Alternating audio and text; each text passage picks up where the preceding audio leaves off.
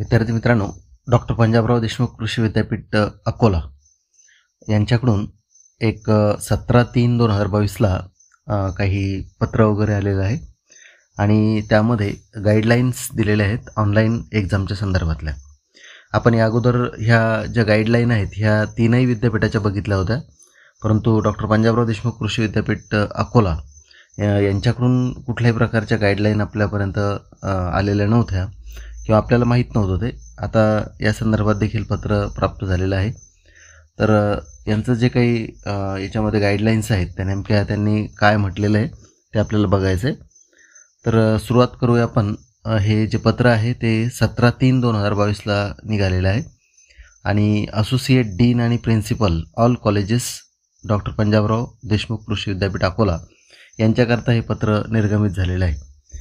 Subject आहे guidelines for conduct of semester end examination of all under graduate courses during first and second term of the academic year 2021-22.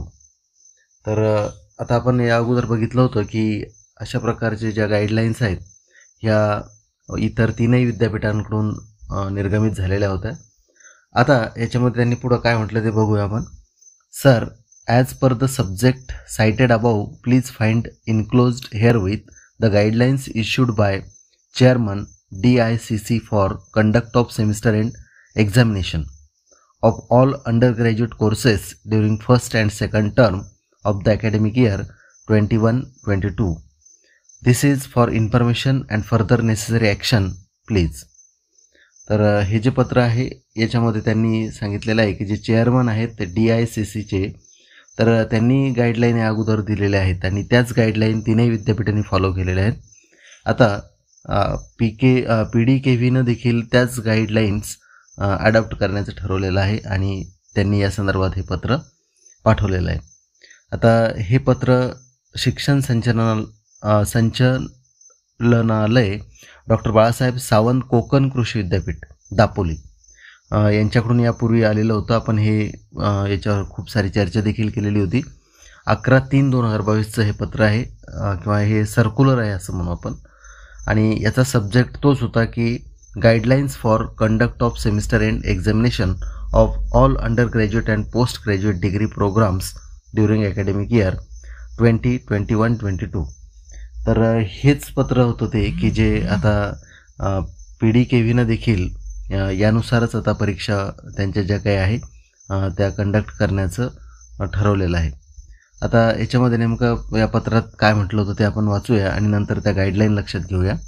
As per the decision and discussion made during 100th DICC meeting on subject number 2 with permission of the chair head on date 22 February 2022 and the special meeting held on date 4 March 2022 and 11 March 2022. It is communicate hereby the guidelines in detail towards the conduct of semester end examination of all undergraduate and postgraduate degree programs during the academic year 21-22 is annexed herewith for further action and urgent circulation to the concerned. तर ह्या पत्रामध्ये त्या सर्व guidelines दिलेल्या होत्या. या अगोदर आपण ह्या सर्व गाईडलाईन वाचल्या होत्या, परंतु पुन्हा एकदा काही विद्यार्थ्यांना त्या समजलेल्या नाहीत आणि म्हणून आपण परत एकदा ते सर्व लक्षात घेणार आहोत. तर आता एक्झॅक्टली याच्यामध्ये गाईडलाईन्समध्ये काय म्हटलं ते पाहूया आपण. The semester end theory examination should be conducted at university level for all the disciplines under the control of register in consultation with the director of instruction and dean for this term only as per the revised academic calendar. आता semester end examination जी आहे या संदर्भात युनिव्हर्सिटीकडून ज्या काही आता guideline आलेल्या आहेत त्या फक्त ह्या सेमिस्टर पुरत्या आणि ह्या टर्म पुरत्या असणार आहेत. आता त्या काय आहेत त्या आपल्याला लक्षात घ्यायच्या. The question paper will be set in the by the course teacher त्याच्यामध्ये म्हटलं त्यांनी question paper will be set in by the course teacher of respective college under the supervision of associate dean और principal. तर associate dean किंवा प्रिन्सिपलच्या guidelines किंवा त्यांच्या मार्गदर्शनाखाली हा पेपर सेट वगैरे करायचा आहे त्या कोर्स टीचरनं.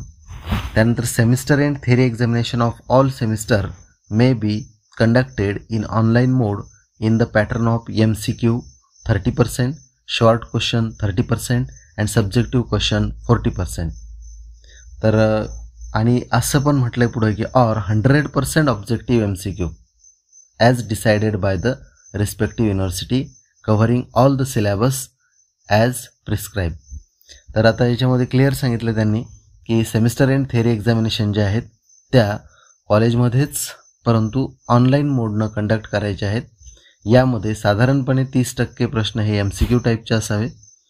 त्यानंतर शॉर्ट क्वेश्चन जे आहेत ते 30%चे असावे आणि सब्जेक्टिव्ह टाईपचे क्वेश्चन हे 40% असावे किंवा 100% ऑब्जेक्टिव्ह म्हणजे MCQ टाईपचं देखील तुम्हाला तुमची प्रश्नपत्रिका राहू शकते.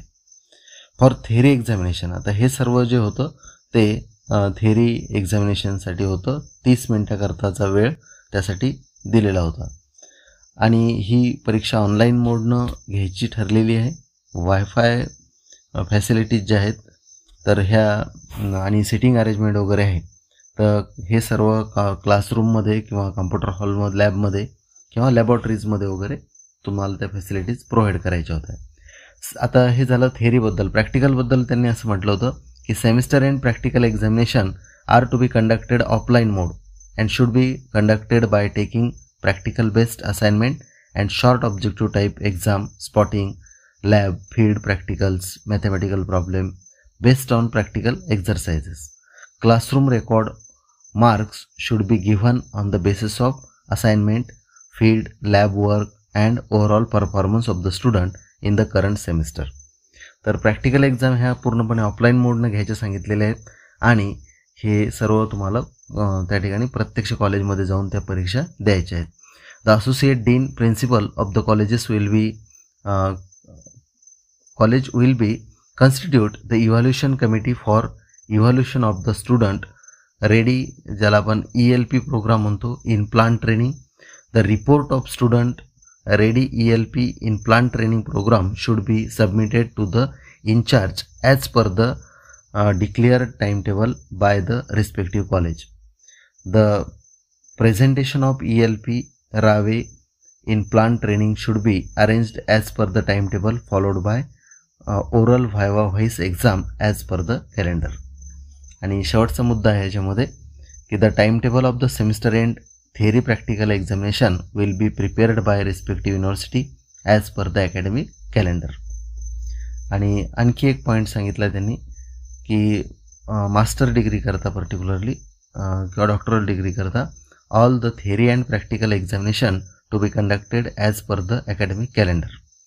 तर हे सर्क्युलर होतं. याच्या अगोदर देखील आपण याच्यावरती चर्चा केली होती.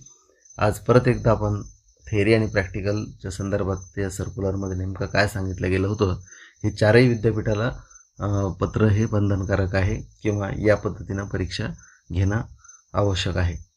तर बघूया आपण आता किती तुम्हाला हे समजलं आणि तुम्ही चांगल्या पद्धतीनं परीक्षेला सामोरं जाल अशी अपेक्षा व्यक्त करून थांबतो. धन्यवाद.